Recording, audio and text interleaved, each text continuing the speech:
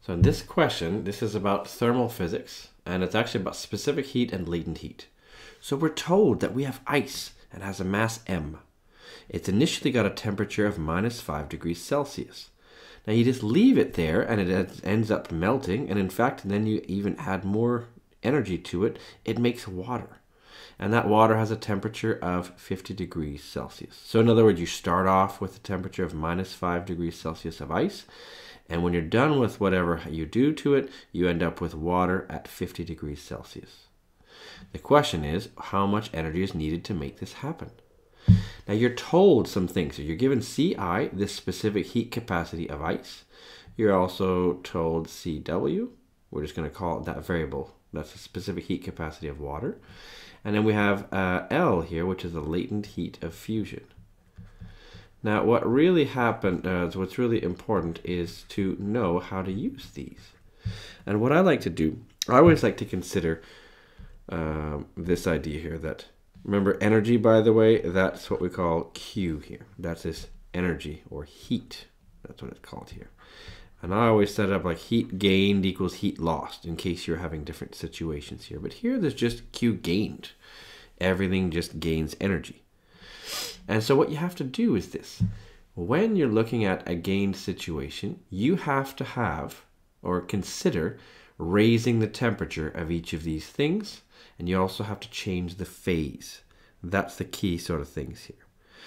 That let's see here. So we have a few different situations happening. We have, let's say here, we can say that the ice heats up. All right, that's what first happens. The ice has to heat up. I should say heats up, shouldn't I? Oops. So the ice, it actually heats up. Now, what do we do with that? When something heats up, we have this equation Q equals mc delta T. That's what we have. Oops, we normally write it with a capital T. So mc delta T. Then we end up with the ice itself. What'll it do? It'll melt. When it melts, that means it changes from a solid to a liquid. And anytime you have a phase change, that's what's going on here. Anytime you have a phase change, you have to consider a term Q equals ml. That's just the equation. These you find in your data booklet. Okay, so this one right here, Q equals mc delta T, and Q equals ml, whoops. Those are the equations that you need to use. You can look them up. You don't have to memorize them. Now keep in mind though, the ice melts, that's true, but once the ice is melted, something else happens to it. Right? Now you have water, and the water also heats up. So you have that happening as well. So you have another Q equals mc delta T for the water. So if you consider that then, the amount gained, if we put it back here now to Q gained here, so Q gained, I just have to consider all these cases. So we have the ice heating up first. We have an M, I'll put little subscripts everywhere, M ice, C ice, delta T ice. But of course I have to add extra energy to melt the ice. So I'm going to have plus M ice times L.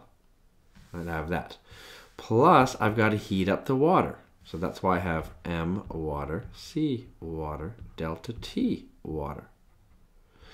Now we can make things a little bit easier because we're told that we had the same amount of mass. You know, we're told that it's just the ice's mass is called M. So the good news is now I can make that and that and that just M. That becomes easier. And I can go a step further. Let's see here. I can say then that the Q gained, I'll just do it in different color now.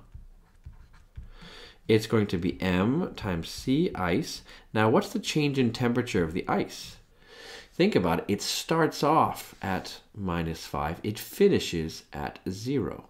So you would do, the final thing minus the initial thing. So -5. Then I would do plus M times L, which I just have to put in, plus M times CW, that's the specific heat capacity of water, times delta T of the water. Now what does the water do? Well, it's going to start off, after it's melted, it's at 0 degrees, and it's going to go from 0 to 50. So this is going to be 50 minus 0. So now I just put it all in. So I have MC times 5 plus ML plus MCW times 50. And by the way, I should have said ice here. And if we just want to pretty it up here, fine, we can say that's then 5 mc ice. I could put this one in here next, so plus 50 mcw plus ml. This is your answer. If you notice, that right there was actually answer C. So that's why we end up with this, right? So just so you know, this is how we can actually solve it. I hope you can see that although it took a little while, it's actually not so crazy. It's just a little bit time consuming, which is kind of annoying because when it's paper 1, you don't have so much time, but there you go. So this is the answer. That's how much energy you have to add.